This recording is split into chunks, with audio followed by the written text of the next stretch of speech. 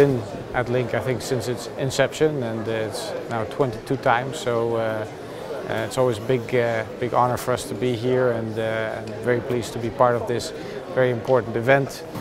Education, the advancement of medical science, that's obviously what we want to support. What we're showing here today is our Azurian biplane system, which is really the basics for any neurointerventional lab. Equipped with, for instance, a technology like aneurysm flow, which you see right over here, which is a way to analyze the impact of flow diversion on circulation in the aneurysm sac. What we're also showing here, but also later today there will be a demonstration of it, is we've been experimenting a lot with augmented reality technology, the HoloLens. And later on today in the arena there will be a transmission of a HoloLens enabled case, so that people can experience what this very powerful technology can do in neurointerventional cases. This is another discussion that we're having a lot at this conference, which is what is the right flow for patients who are experiencing a stroke. Where today's state of the art is typically there's some diagnostic imaging that happens before the patient goes to the interventional suite.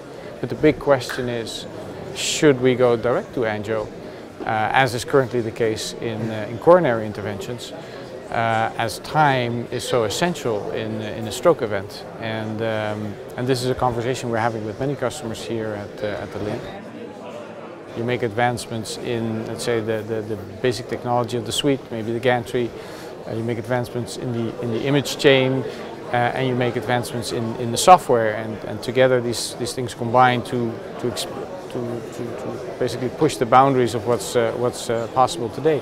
And for sure, a technology like mechanical thrombectomy was also enabled by advancements in imaging, so that in the suite the state of the patients can be investigated much more thoroughly than was previously possible.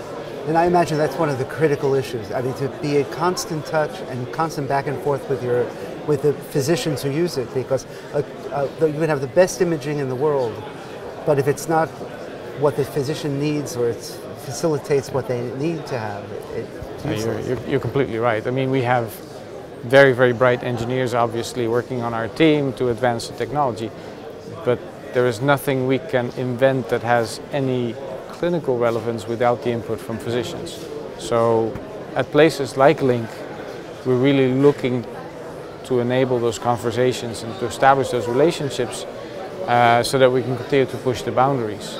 And like I said before, I mean, this whole discussion about direct to angio is about, okay, if we're going to go that path, what do you really need, and what is the technology that you need in order to enable such a path that delivers therapy so much quicker for patients.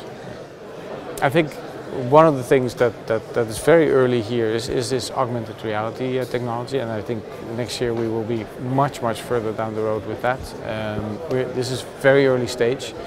I think the technology is potentially mind-boggling, because you can show information in a very different way. You can give an interventionalist a very different experience from how they do a case today. And we're really still in that interactive phase where we're showing technology to physicians and gathering feedback to figure out, okay, what is the very best application of this technology.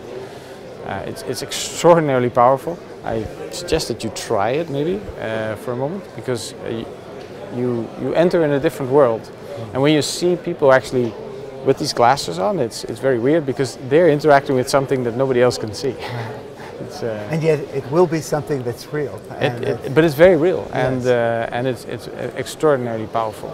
Again, facilitating the tools to facilitate. And absolutely, yeah. The next step in interventional medicine, who knows, yeah.